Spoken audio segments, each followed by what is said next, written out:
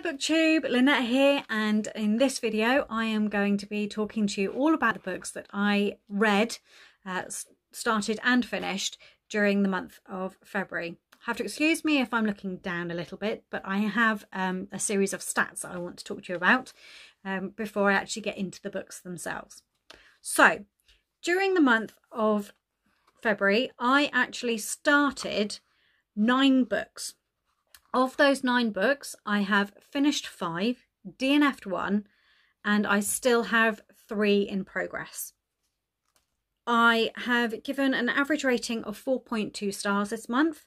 I had 4 4-star books and 1 5-star book. The book that I actually DNF'd this month was a sci-fi short story book. And it was called The Silver Wind by Nina Allen. This is following a watchmaker, and I think there's something about time travel in there. I didn't really get very far. I only got a few pages into it, and I wasn't really gelling with the writing, and then I realised it was a series of short stories, and I just decided that actually the book wasn't for me, and I took it back to the library, which is why I don't have a physical copy here for you. So unfortunately that was the first book that, well, the only book that I actually DNF'd in February, but it's the first book that I've DNF'd in 2020 so far. The 2 books that I have in progress are ones I'm going to carry into my March TBR. The first of those 2 books that I want to finish is Harry Potter and the Half-Blood Prince. I am I'm just about 400 pages into this.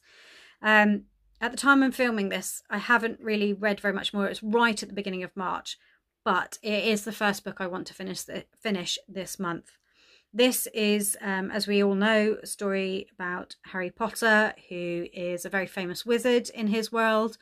It's year 6 of Hogwarts. So he's in his first year of his newts, and he is also discovering hormones and girls, really discovering girls and hormones this year. Also, he's not quite so likable this year either. He's turned into a little bit of a bully, but he's also dealing with Hermione and Ron and the realization that they have hormones too. Again, they've fallen out just when he needs them the most to be on his together and with him. So yeah, we're getting to the part where it's really starting to get serious now, and he's having to find out some information for Dumbledore. Obviously, I've read this book a few times, so I already know what happens. I already know how it ends. I'm not prepared for it. I never am. But we shall see how I get on. But yes, this is the first book that I actually want to finish in March. So thoroughly enjoying it. As usual, can't put it down once I've started it. So yes, we'll be seeing how I get on with that one. The other book that I've started, physical book that I've started, that I haven't made very much progress on, I've actually only read about 50 pages, is The Great Hunt by Robert Jordan. This is the second book in his Wheel of Time series, following Rand and Mat and Perrin and Egwene, Nynaeve, who have left Emond's because they're being hunted by some pretty nasty creatures who think that one of them is the Dragon Reborn, and that the breaking of the world is going to come about, and they want to capture him and use him for their own ends. This starts out with them all being in a city in the very west of the country, where the ladies of the White Tower arrive, and Rand wants to escape. And that's as far as I've got. I read this about 15 to 20 years ago. Don't really remember much about it. But I want to try and read another 50 to 100 pages in March. Again, I enjoyed what I read, and we'll just see how we go. But yes, that's the second of the 3 that I've got ongoing. So the third book that I've started is one that I don't particularly aim to finish when I start it, but I've decided that I want to try and read a few classics this year. And the first classic that I've picked out is David Copperfield. David Copperfield is about a boy called David Copperfield, hence the title. And it follows his life from birth to being a young man, starting his own family, and all the trials and tribulations that comes with that. Again, I didn't get very far into it. I think I only got about 10 pages in. It's a book that I've read many, many years ago. I don't really remember it, but it's the first of the classics I want to read this year. So I've made a start on it. If I don't finish it in March, I don't finish it, but I would just like to make a little bit more progress. And I didn't really read very much, like I say, in February, so I can't really say very much about the story. So on to the books I actually managed to finish this month. And the first book that I read was Glory in Death by J.D. Robb. This is book 2 of J.D. Robb's In Death series, and I read it for the In Death read along that's happening on Instagram. They have an Instagram page called In Death Read Along, and yeah, the aim is just to read one of the In Death books a month for the whole of this year. If you read more, you read more, but the aim is to read at least one a month.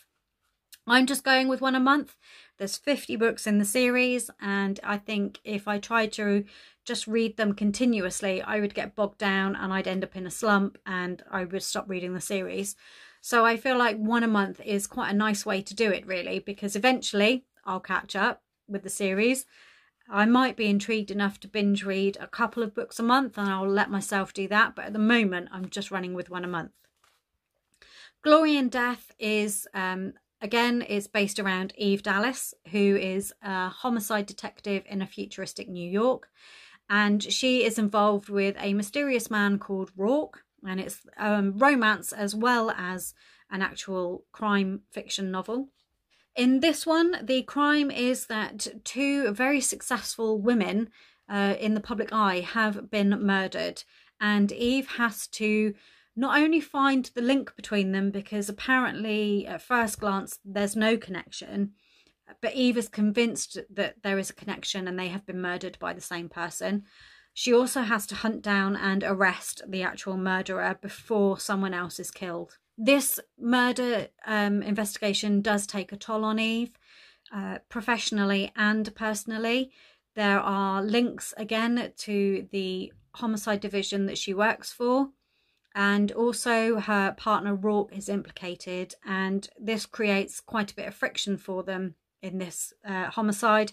She also has to come to some realizations. It forces Rourke to force Eve to face up to her feelings and the fact that she's pretty closed off to people emotionally, and that she has to let him in or they have to walk away from each other. It's very well written. The story, again, partway through, I guessed who the murderer was. I did figure it out quite quickly.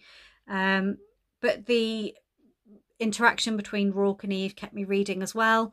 And I did keep reading because it is very well written. So I wanted to find out, was I right? Had I picked the correct murderer? I gave this 4 stars, thoroughly enjoyed it. And at the end of it, I was itching to move on to the third in the book. So I think 4 stars is the right rating for this book. From there, I then went on to my Romanceopoly books that I had to read in February. I'd set myself the task to read 3 books. The first book that I read was for The Vault, and this was to read an urban fantasy novel. I picked A Fairy of Bones and Gold by Hayley Turner. This is a male-male romance novel, and it's about Patrick, who is a mage with Supernatural Operations Agency, and he is sent to New York to investigate a missing immortal. These immortals are based on the Greek gods, and he has to find out what's happened and also follow up on some demonic killings that have also happened. I don't know whether there's a previous series written by Hayley Turner or not, but this book keeps referring to a past battle that Patrick took part in. where another immortal was actually killed, and that is quite jarring in a way. I did find that took me out of the story a little bit, because I kept wondering, what was this other battle about? Was there anything written about it? But I did keep reading. Patrick travels to New York, and while he's there, he meets a werewolf alpha shifter called Jono, and the fates decide that actually Jono and Patrick have to stay together. As the story goes on, you find out that actually Jono is part of the battle that is to come, and the reason he's with Patrick is to do with Patrick's magic and to do with Jono's status as an alpha, and it's also about their romance. The romance I felt was a little bit I didn't really believe it.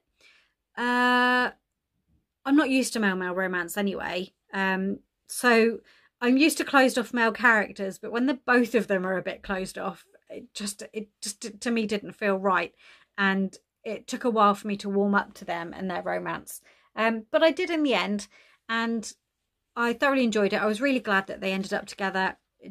It's not a happy ever after, it's more of a happy for now. This is the first book in a series, so it does carry on, and I understand that they will pick up again in the next book. Again, I did give it 4 stars. I think maybe it's more of a 3.5 than a 4. I have put the second book in the series on my wish list, because I think I probably would like to continue, because I'm intrigued by the whole Greek gods and the battle that happened, because that story hasn't ended either. So I'm intrigued by that part of it rather than the romance. But it was good. It ticked off the vault for me on Romanceopoly. So that was a good finish for the month. The third book that I finished, again, was another one for Romanceopoly.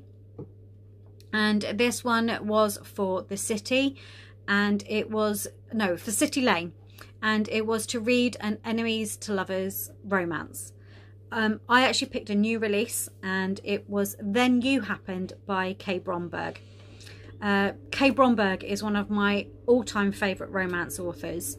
She is very, very good at writing romance books. She knows how to write human emotion, and she knows how to build that into her story in a natural way, so that you're swept along with it and you feel everything your characters are feeling. So you feel upset, you feel happy, you laugh, you cry, you're angry, but also she writes so well that you can relate it to your own life. I actually got to chapter 4 in this book, and there were a couple of conversations that happened in chapter 4 which relate quite heavily to my own life, and they actually made me sit back and realise that some of these things that were being said to the main character in chapter 4 have been said to me in the last few months, and it actually brought home to me how true those things are. And I can't fault Kay Bromberg's writing. She really does write so well, and if you like romance, if you like a little bit of smut with your romance as well, then definitely highly recommend. So Then You Happened, so I better tell you what it's actually about. Then You Happened is about Tatum Knox, who is trying to run her failing horse ranch that she has inherited from her husband, who passed away a year before the setting of this book.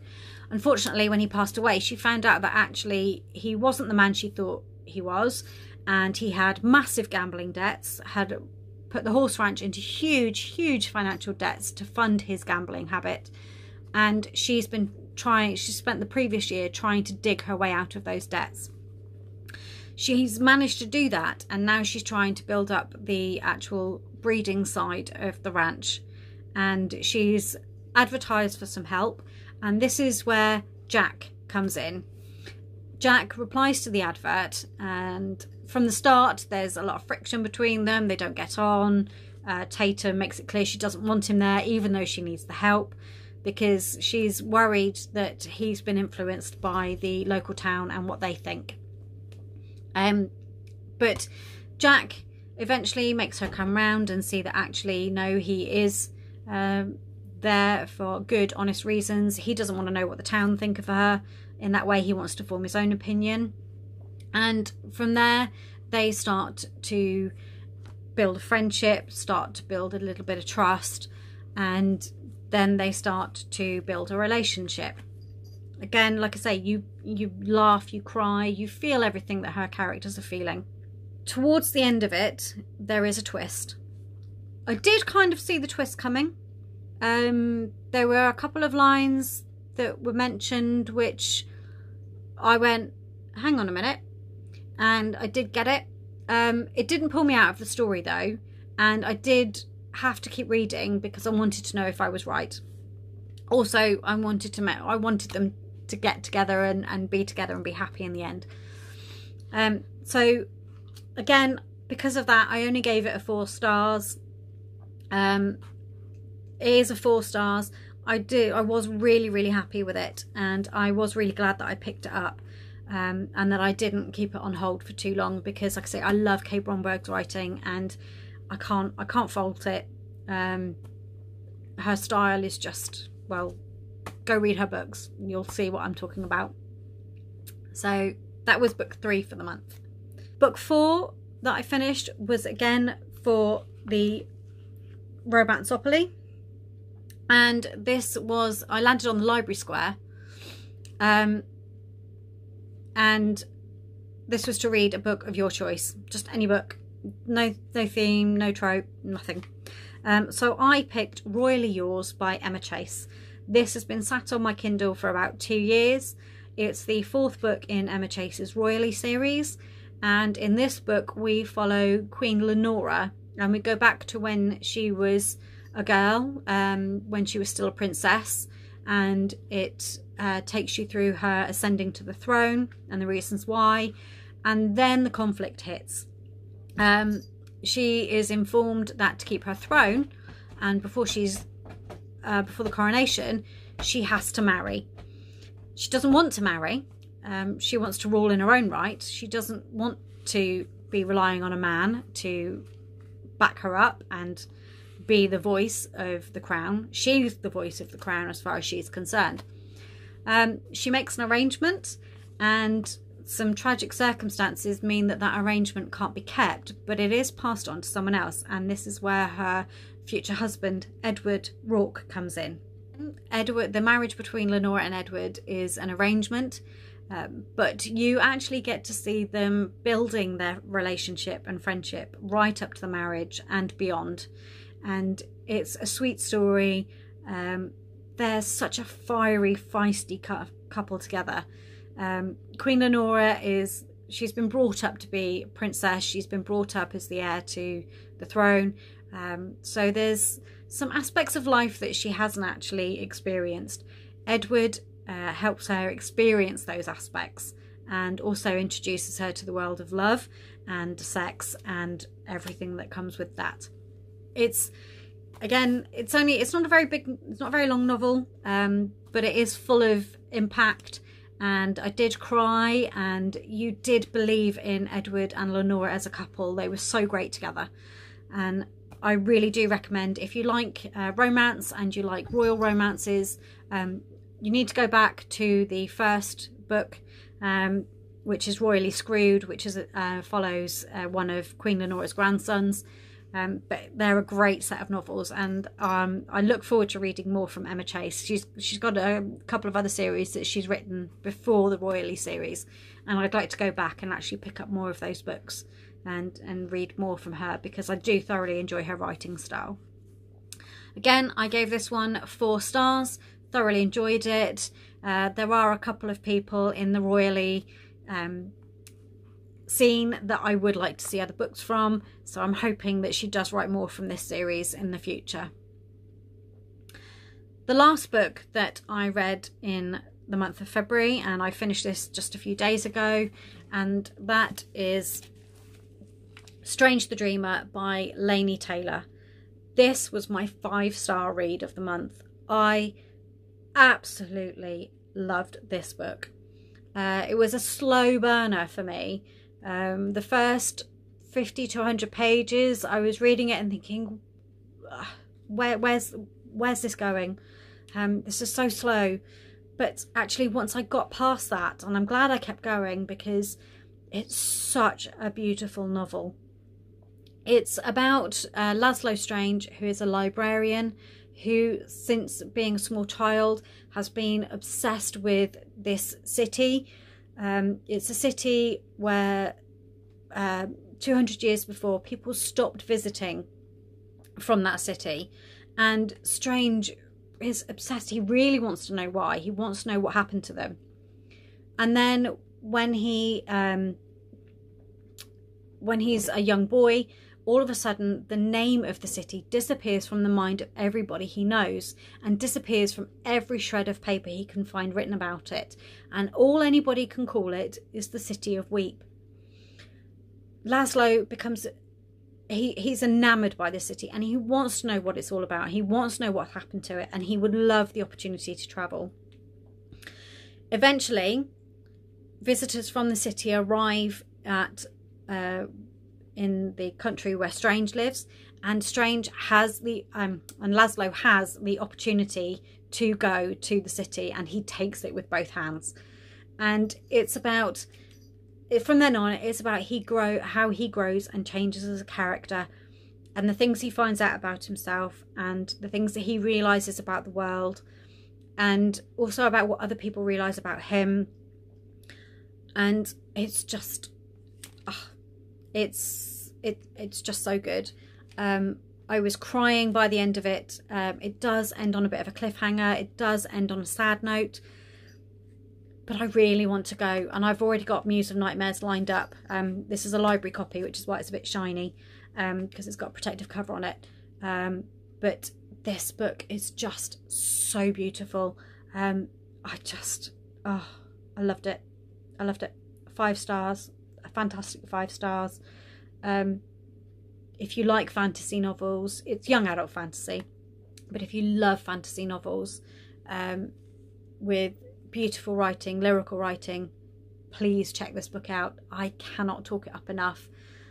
Absolutely adored it, and I was on such a high that this was the last book I finished in the month. I was so glad that I took a chance and picked it up, because originally I wasn't going to pick it up. I saw it in the library and I thought, you know what, no, I'm not going to bother with it. And then I went back, and give it a go. You will love it. It's just a beautiful story, and I don't think I can gush anymore. If I said any more, I'd give it away. But yes, so that was the last book that I finished. So that was all the books I've read in February. As you can tell, I had a very good reading month. I enjoyed everything I read, apart from one. And I'm enjoying everything that I'm still ongoing reading. I hope you had a great reading month in February, and tell me about it all in the comments below. And I will speak to you all again soon. Bye!